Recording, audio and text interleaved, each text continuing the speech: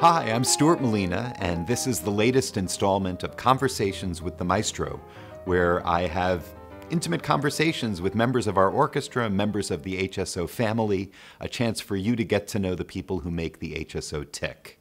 Today, we're having a conversation with Duane and Karen Botterbusch. They've been playing in the orchestra for many years. Duane is a bass player in our section, and Karen, in addition to being a flutist, is our principal piccolo player. So you'll learn a little bit about some instruments that maybe you don't know too much about today. But before we go to Duane and Karen, I wanted to mention to you that starting on April 22nd and running all the way to May 22nd, we will be airing our latest youth orchestra concert. So I encourage you all to go to that. It is free for watching. Just go to our website, harrisburgsymphony.org, and you can get information about how to get a link. But right now, let's go to Karen and Duane. Well, hello, Duane and Karen. It's wonderful to see you. Thanks for joining us today. Hi, Stuart. Hello, Good to be Stuart. here with you. How's everything going in Gettysburg? Good. We've stayed healthy. You can't ask for better than that these days. That's wonderful to hear. Fully vaccinated and ready to go. Well, that's great news. Hopefully soon we will be back on stage together. Yeah. Although, Duane, you've played with us this year. How has that been, performing with the HSO in different circumstances? Well, I was really grateful to get to be with my colleagues. That was a lot of fun. So that's a good thing. It has been demanding. It's been demanding times, and that was only my second performance since last March. Wow, that's amazing. And so, no, we've done some other things, but it's been a long time. So it was great fun. And what better music than all those pop strings arrangements,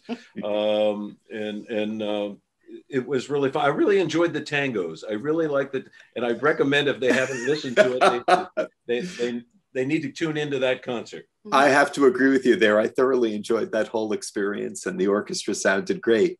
So what we normally do is start out talking about biographical stuff. I will start out by saying that the two of you are married and both members of the Harrisburg Symphony Orchestra.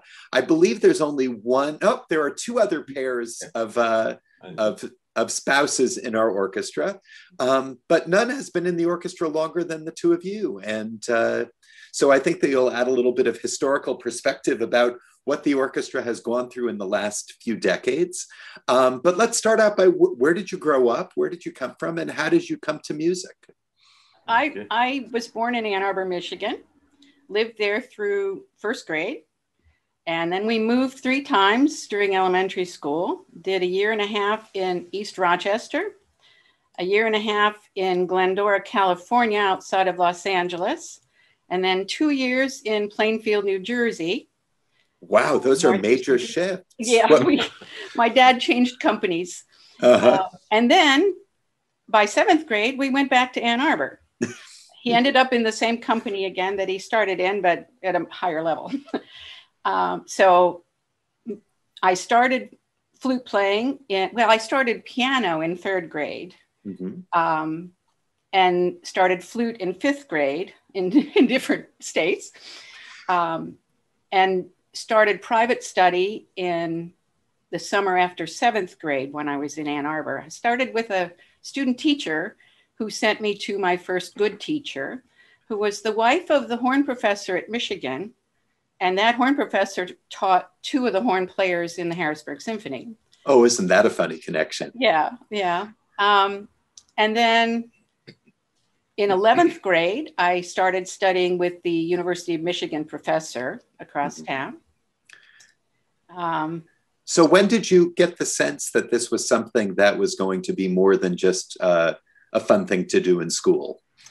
By 9th grade, I knew this was the career I really wanted. Wow. We had a civics class that we had to choose careers and interview and shadow people. And so I went and listened to somebody else's flute lesson with my teacher. And she said, if you really want to do this, you should start teaching. So in 10th grade, I started a couple of young 6th grade students and taught from from then on. Oh, that's really wonderful. And she said it was good for me to start young because that way, if I had questions, I could come to her and say, what do you do when the student does this? You know, so it was very helpful that she encouraged me to do that. Wow. I had, well, that's, sorry, go ahead. No, please.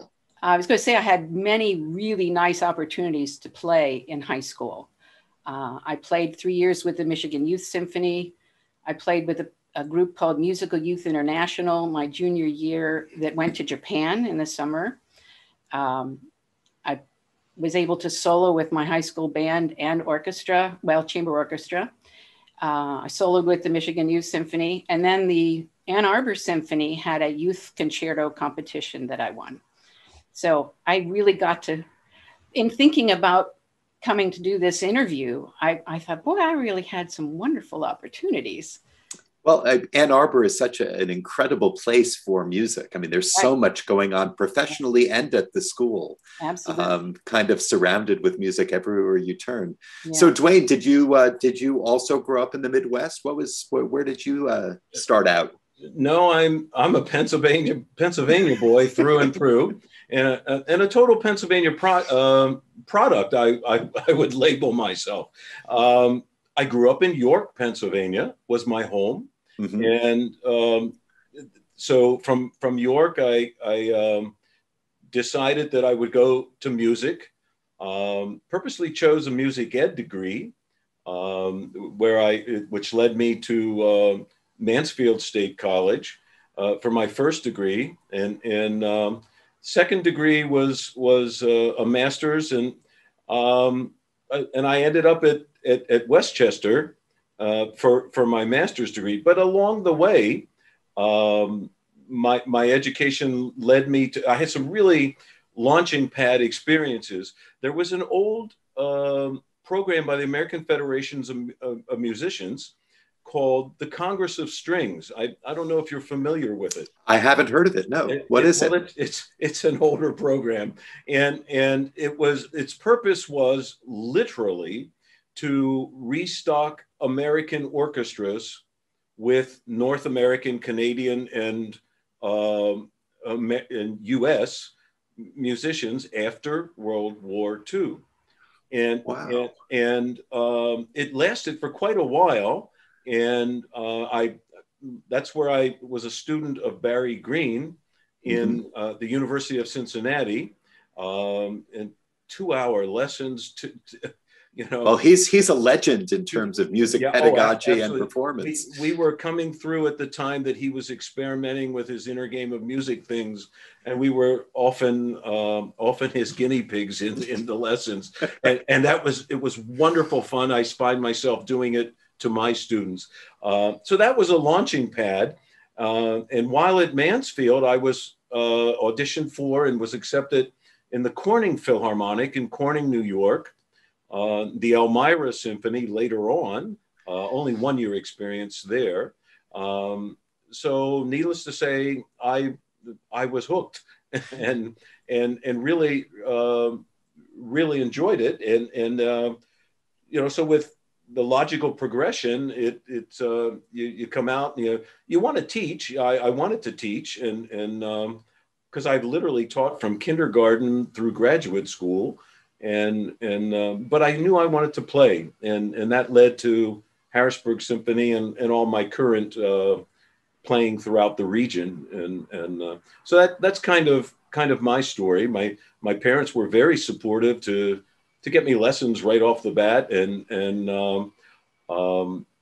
I remember many years later, my mother said, well, if we could have done better. It was like, Mom, stop.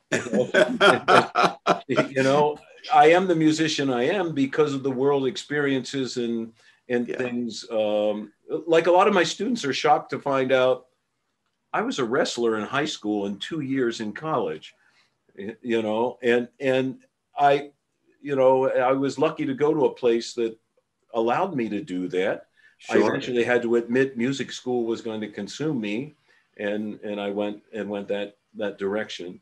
So I'm glad you did. Yeah. Well, you have to eventually say that this path is only going to work this way. So Sure. So that's kind of my story, a Pennsylvania story, very much so. And that's very cool. And Karen, so we left you before college. Where did you end up going to college? And then how did you end up in Harrisburg yourself, or in central Pennsylvania?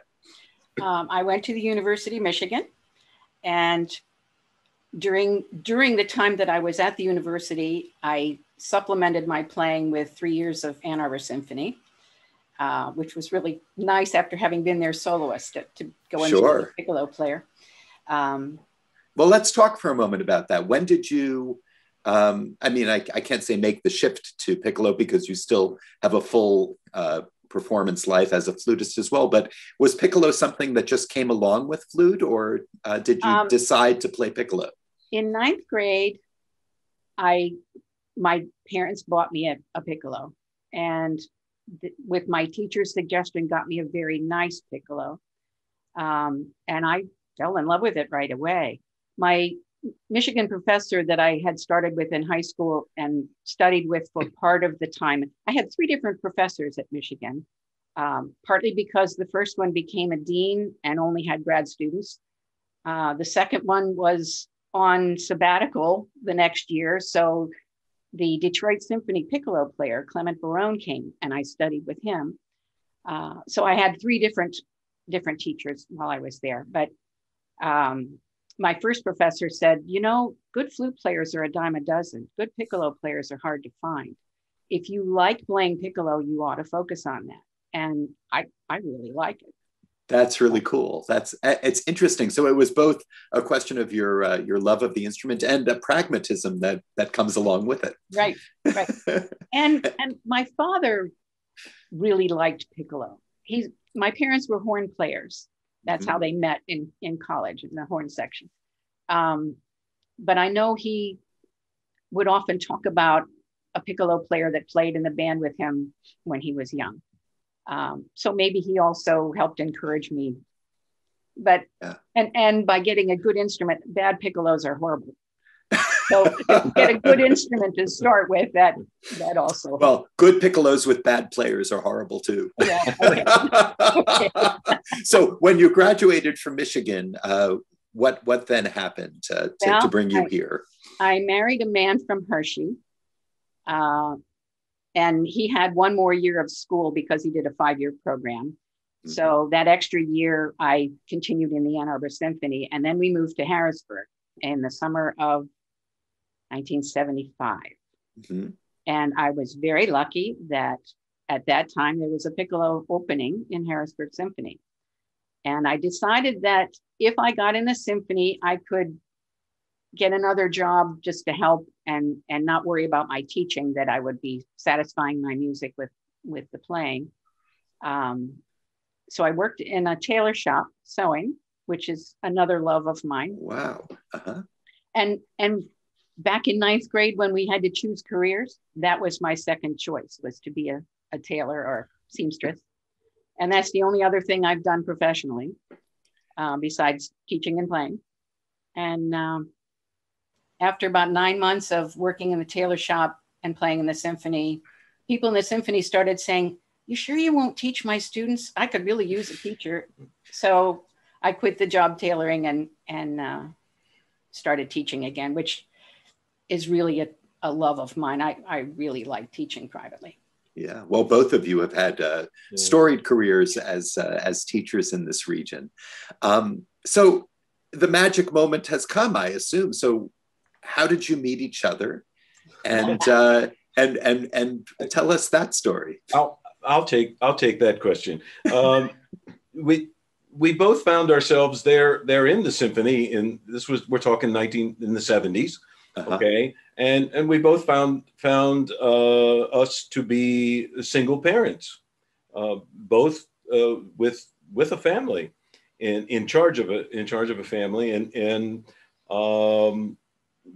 one night after a rehearsal, I daringly said, "How about a cup of coffee?" Oh, you bold rogue! and the response, though, Stuart, was, "Well, maybe not a cup of coffee. I don't drink coffee." And I thought, "Oh, I'm in trouble." said the wrong thing right out of the gate. But anyway, things progressed and to that, and we had so much in common.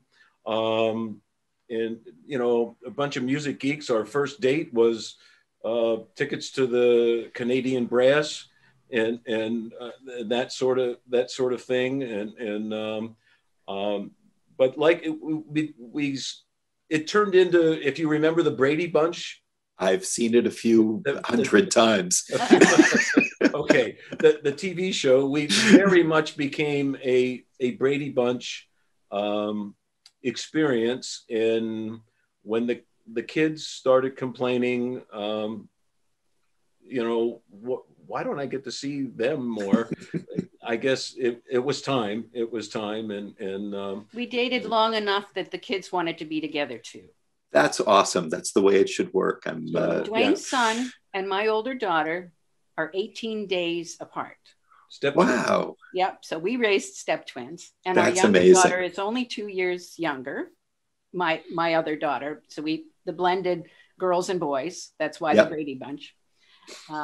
And so they are still to this day very close. I prefer to say partners in crime. Yes. Yes. And they live in different states, and it doesn't matter. They know things about each other before we know things about them, which is really cool. They're still communicating a lot. So that's how that came about, and there were some great moments in the symphony. Like when with this interview, it made us remember that while we were dating, we were doing a Mahler symphony. Mm-hmm. And guess it just happened to be Mahler 1, when a guy that had more hair at the time was playing the solo in the slow movement. And to this day, that's a very special symphony for both of us, because we were dating at the time, and I got to play the solo, and the kids would go to the piano and play da da da da da. I'm sure they had it coming out of their ears. That's really funny. Then when we got a puppy, we named our puppy Gustav Mahler. We called him Gus. His nickname was Gus, but that's really sweet. Bearded collie, wonderful animal. He's a great dog. So. Well, before we talk more about your experiences in Harrisburg, let's take a moment and see one of the musical offerings that you have. What are we going to be seeing? Okay. 3 years ago, I was very lucky and got a new flute, and it's beautiful. And I thought maybe the audience doesn't get to hear me play flute. Maybe it would be fun to play a flute solo. And you graciously said that you would accompany me. So this is a piece by Herman Beeftink that I was introduced to by one of my adult students. He likes to bring me new music just to try. And it's a piece called Seasons. And this movement is spring, which I thought was appropriate for an April interview. Herman Beeftink was born in the Netherlands and studied and taught there. He was born in 1953. In 1982, he left the Netherlands and moved to Los Angeles, where he started studio music with film and TV, and eventually did composing for TV and film. But this was a piece written for flute and piano. So, well, very cool. Let's watch the piece.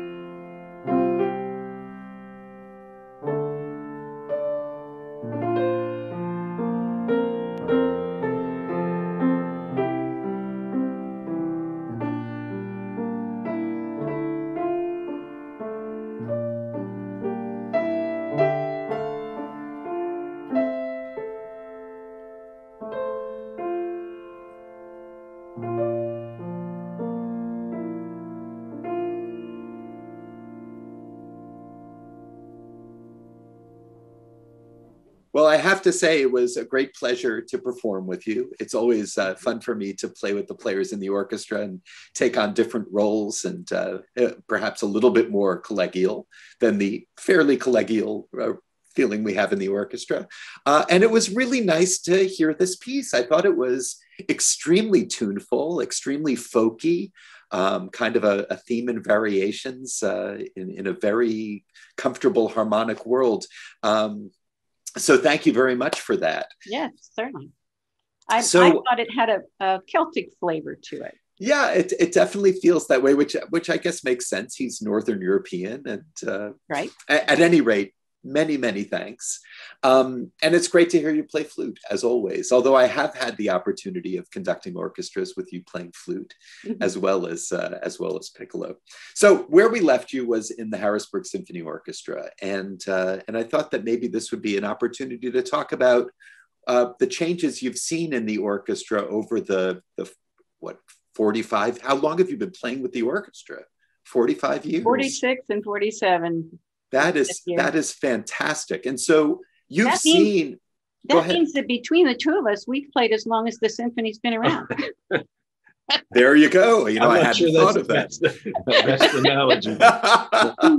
But so you have actually seen a major seismic change in the orchestra. Do you want to talk a little bit about that and what it was like to play in the orchestra? What kind of an orchestra it was in the 70s, as opposed to the same things now? How is it playing in this different kind of orchestra? I'll go ahead and take that one. I would describe it as the Harrisburg Symphony was more community based at the time. There were, mind you, it was a good one. It was a good one, and when new conductors were needed, it was a sought after orchestra, and so that reputation was building even back then. So you graduate then to a decision is made to Harrisburg deserves an even more professional level, even a more professional level in its orchestra offering in the area.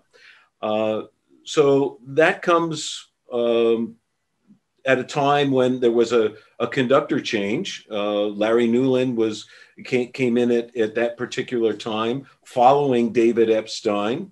David Epstein was perhaps 4 or 5 years, and then the search went for Newland, who really advanced the professionalism of the orchestra. He was obviously affiliated with the New York Philharmonic, so he certainly had a model to build upon and to grow with. But the level just continued to grow. And I might say the literature able to be played has also grown. And to the point where we're a full-blown regional professional symphony orchestra, at which I bet, Stuart, you could program what you want. There really are no limits to what I can program. And that to me was just the level of that professionalism was very attractive. This doesn't happen with just us on the stage either. It happens with an extremely dedicated board that really knows their role and what they are producing. And I'll put a saying out to them that we appreciate. We really appreciate that. So that's a good thing too. The whole staff, it's not a one-man show.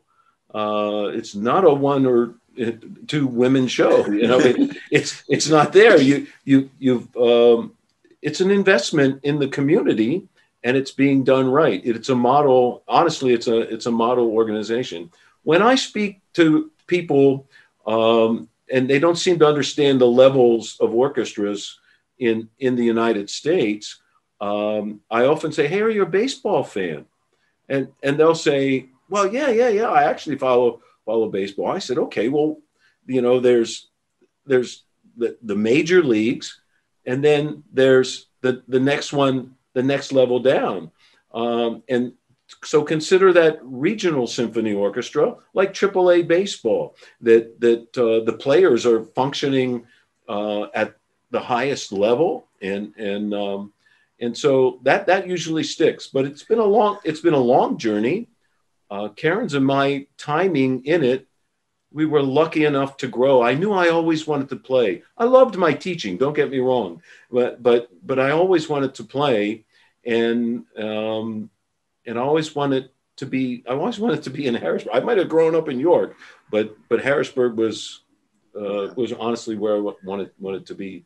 Yeah. So it's been a long, exciting. Any additions, Karen? I'm just glad in all of that I've been able to progress with the orchestra. Yeah, right.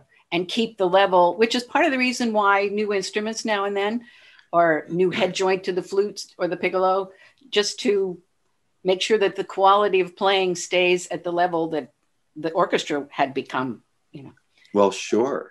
And talk a little bit about the shift from a local orchestra where most of the players are living, very, very close, to what we have now, which is people coming in from some extremely great distances, but certainly for a few hours drive in most cases. Has that changed the vibe in the orchestra at all? Well, I think that vibe starts right from the top, from the guy standing swinging the baton,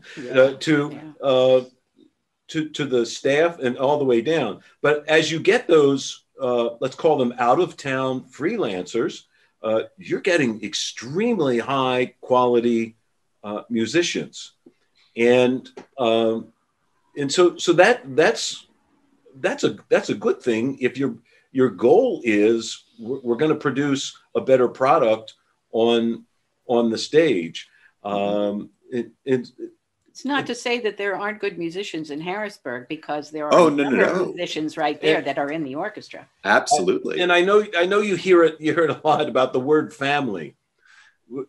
It really is that. It's networking and professional things like that. I mean, I learned something all the time from my buddies in the bass section. Somebody's always trying something new, a new bow, and it's passed around the section, a new rosin, and so it's both professionally and your comfort level with you're playing with friends. It's people that are supportive, and you like being there.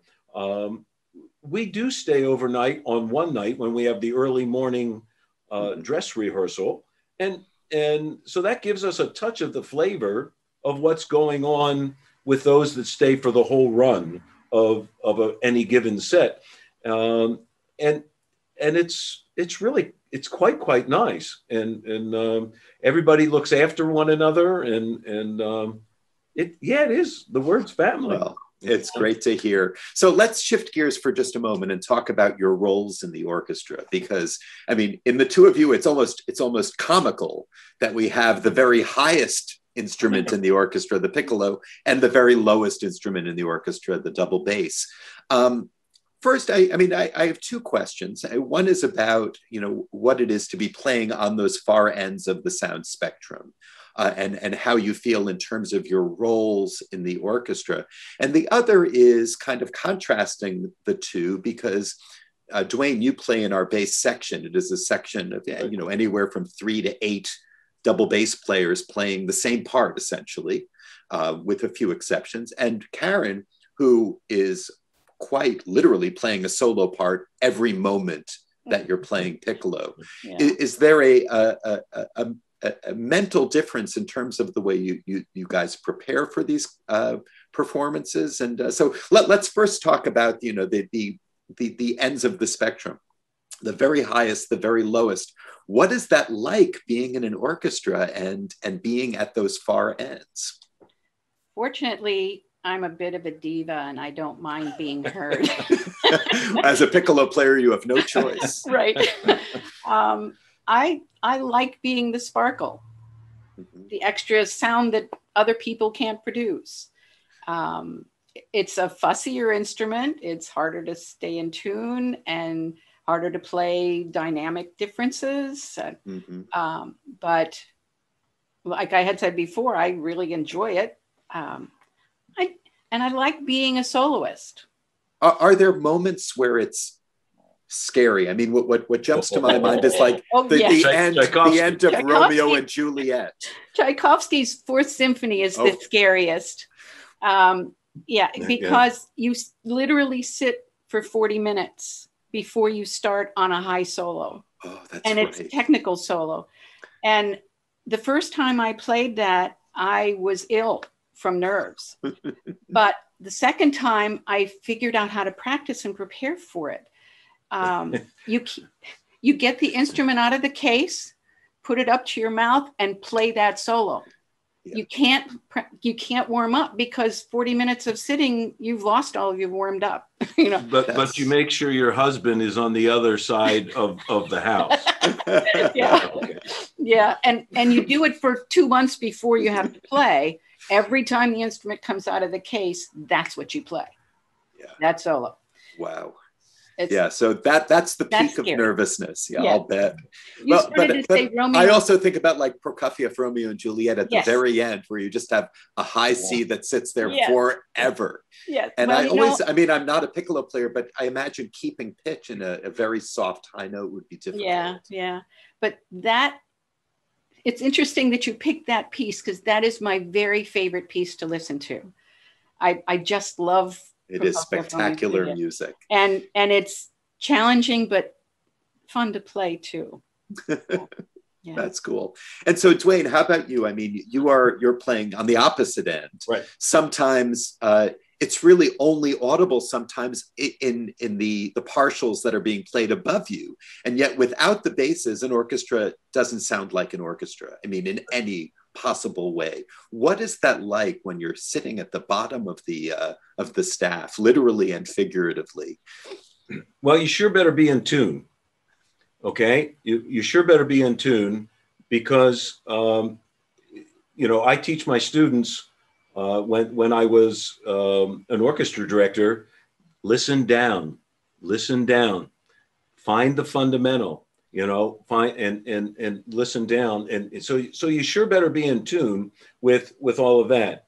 I'll echo what Karen just said, that the really tiny creates difficulty, the really big creates difficulty. That's a similar item within the extremes of the two instruments. Playing in a second, now you have soloists, and we often argue the point of which is more difficult, okay? To have the pressure of the diva solo, okay? Or like an organ, a section, you push a key and many pipes go. And so which is the more intense, to do absolutely everything as a team, or the pressure of an individual, operating? I'll bring you back to my wrestling analogy. I said I was a wrestler in my athletic experiences. It's like being on a wrestling team. You have your individual job to do, but yet it's for the good of the team. Yeah.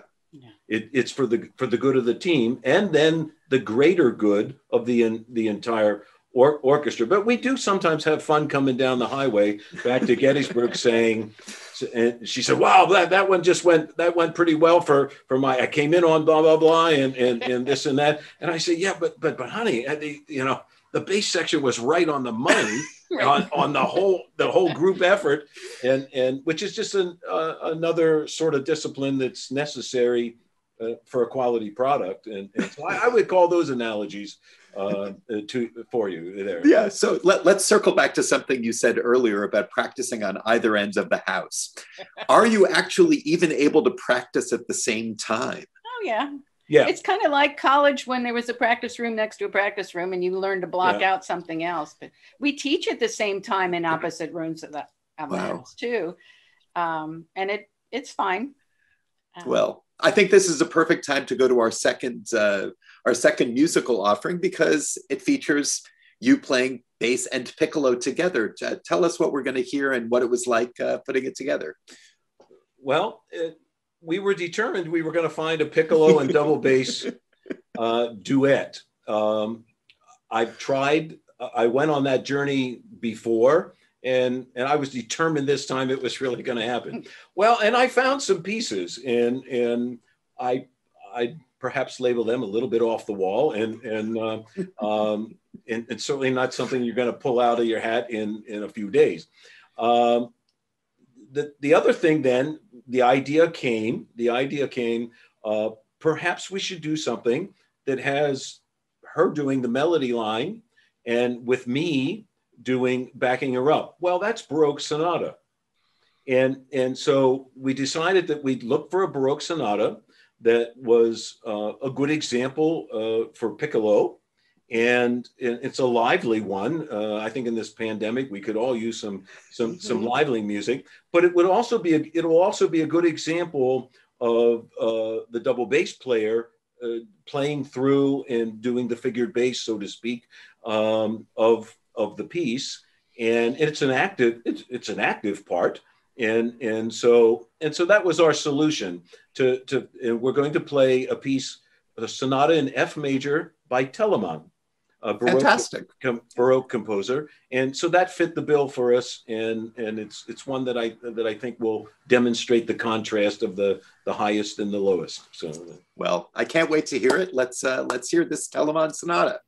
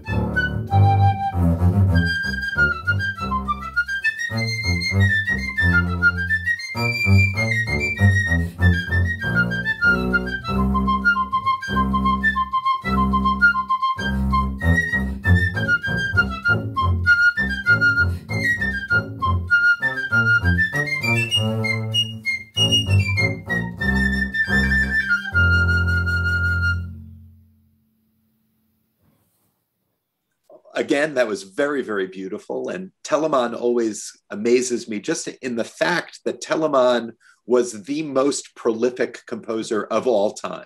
In fact, professional copyists have said that they couldn't copy in their professional lifetimes the music that Telemann composed in his lifetime. Very beautiful music. And actually, you know, I love the combination. I think it really works very, very well the way that you presented it. So thank you for that. So I want to talk a little bit about teaching, because I know it's been a big part of both of your lives.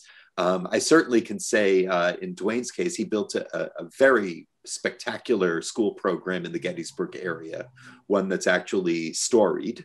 And I assume that you take great pride in that. And Karen, you have taught many young flutists in your career.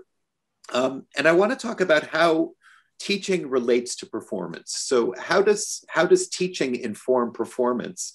And then how does performance inform teaching? Oh, go ahead. I have found that while I'm teaching, I'm trying to just figure out what it is that I'm doing when I'm playing. And when I'm practicing, I'm constantly thinking of things that I can use in my teaching.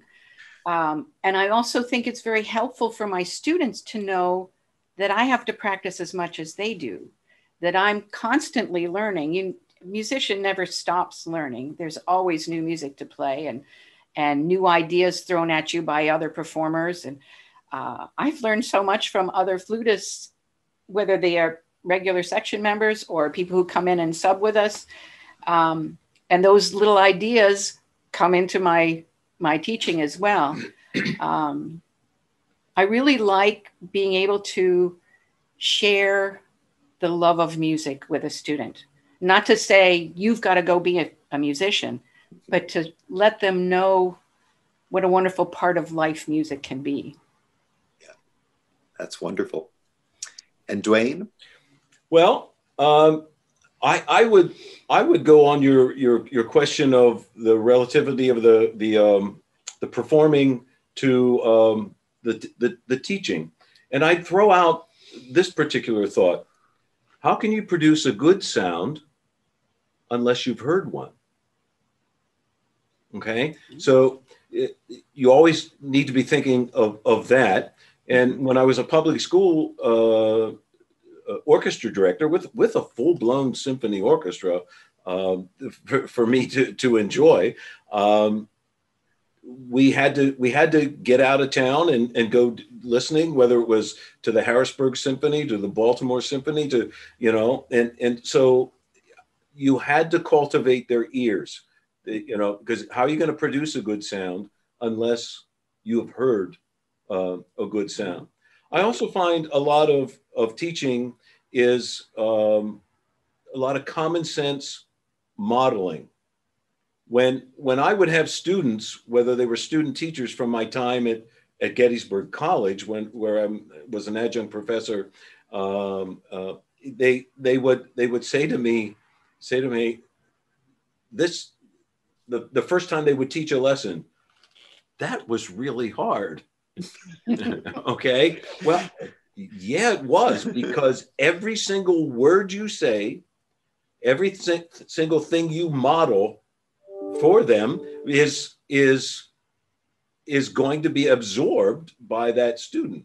So you have to be on call all the time during that lesson, or if it's an orchestra rehearsal at school, in a school program.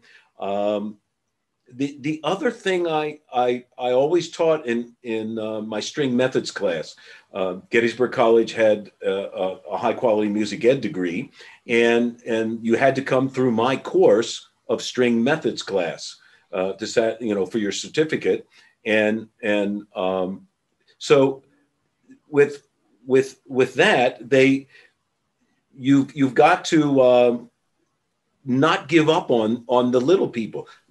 I was an elementary string teacher, beginner. It was the purest amount of teaching that I did as perhaps a high school and a collegiate orchestra director at Gettysburg College for a while. You're a bit of an administrator too, and you got to administrate. But I would preach at string methods class. Little people don't know what's hard. Don't tell them. So you begin with uppo spiccato and Sautiers, sautier. Yeah. But don't tell them. The word hard is almost a prejudicial word that someone formed that impression, and just release them from that.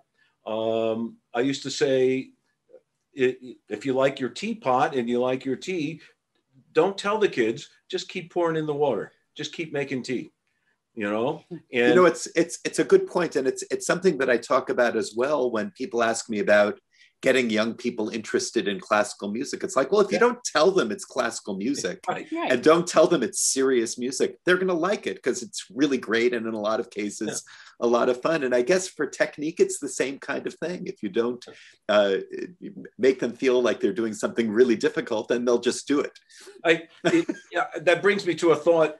In the Gettysburg School District program, where I was middle school, high school, in other words, secondary school teacher, we had a very successful Pops concert, and we had to go to 2 performances, and we had tables and waiter, the kids were the waiters, and we switched orchestras, and it really was a lot of fun. But I remember year after year, the students saying to me, "Hey, Botterbusch, when are we going to be done with this Pops concert stuff? You showed me that symphony we're going to do in the spring concert. When are we getting to that?"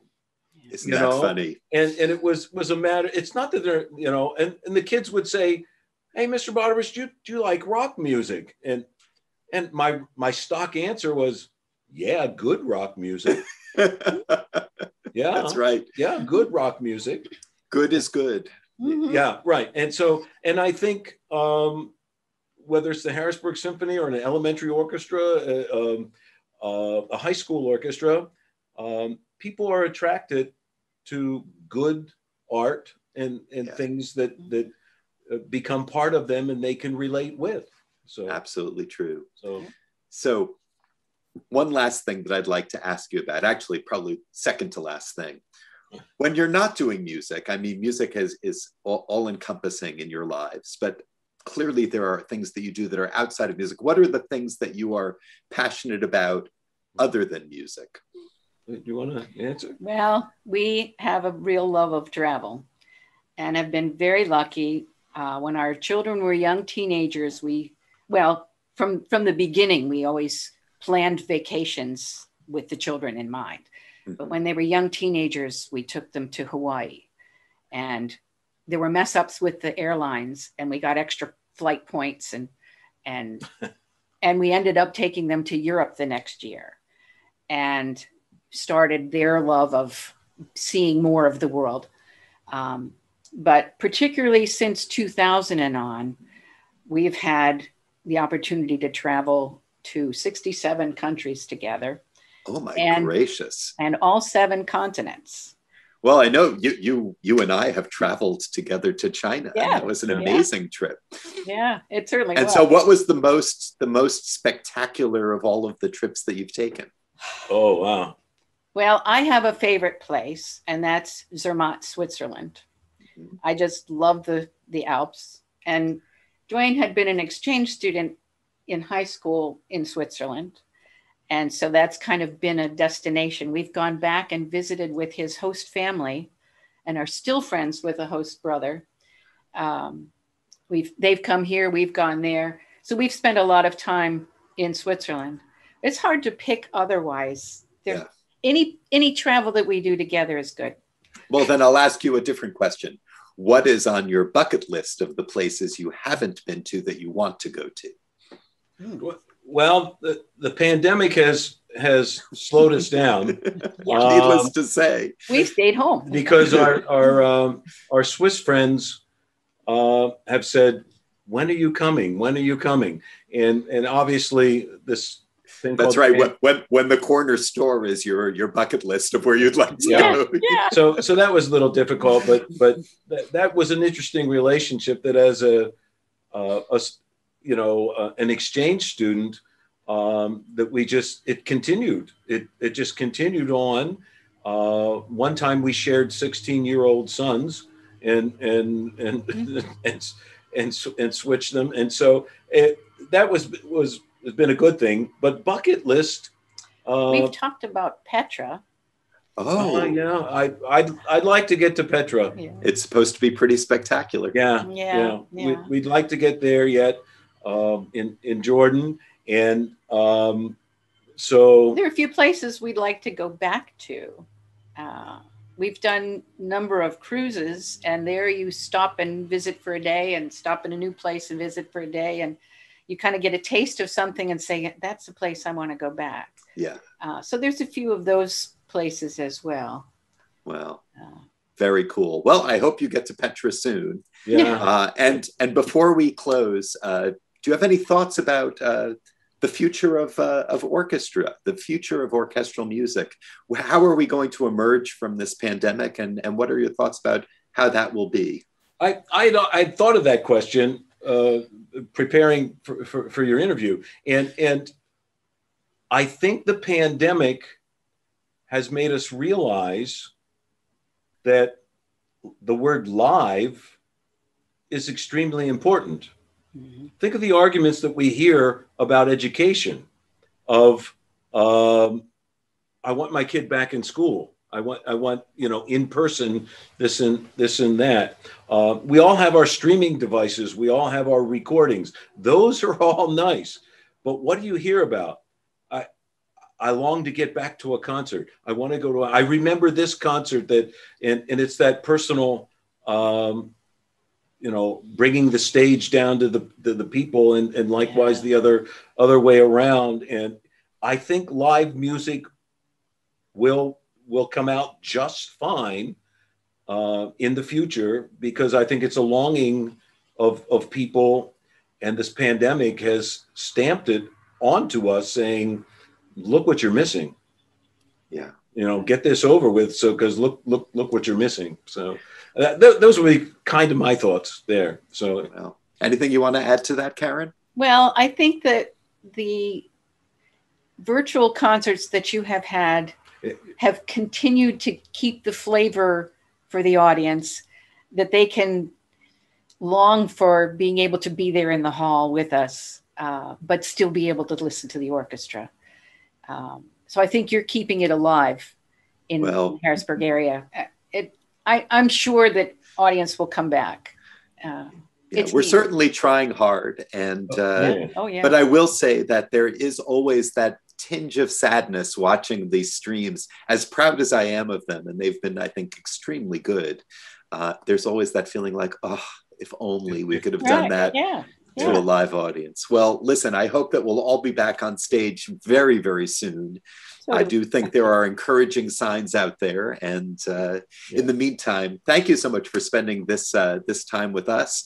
And I also want to say that it's just such a pleasure having you guys in the orchestra, both on a professional and a personal level. Your playing is at the very highest level, but you're also just lovely people to have around, like so many others in this orchestra. Yeah, exactly. Right. Yep. So many, many thanks. And I hope to see you face to face very soon.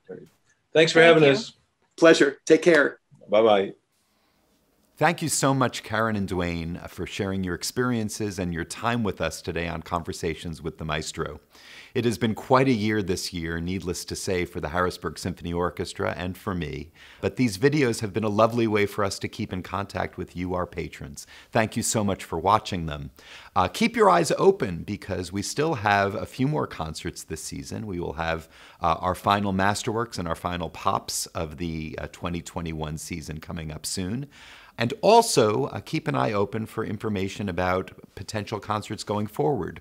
We're in talks now about what we're planning to do this summer and next fall. Of course, this will all depend on information we get from the state and from the federal government. But we're doing everything we can to get back into live music so we can perform in person for all of you here in the Harrisburg region. Thank you so much again for joining us today. Stay well, and see you next time.